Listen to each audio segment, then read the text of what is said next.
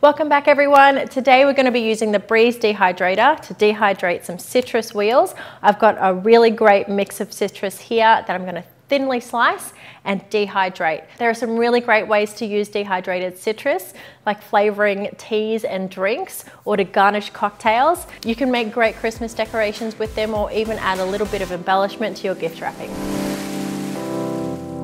The great thing about the Breeze Dehydrator is it dehydrates on a really low temperature, keeping the colors really nice and vibrant. The airflow is nice and even. All you need to do is slice up your fruits, get them onto the trays and punch in the settings.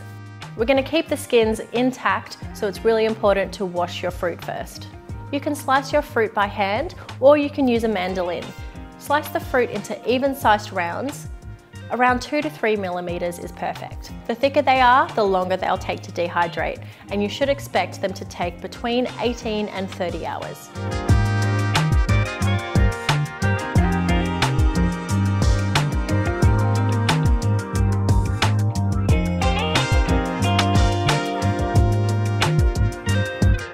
So it's been 18 hours now, and I'm going to open up this lid and see how the citrus is looking.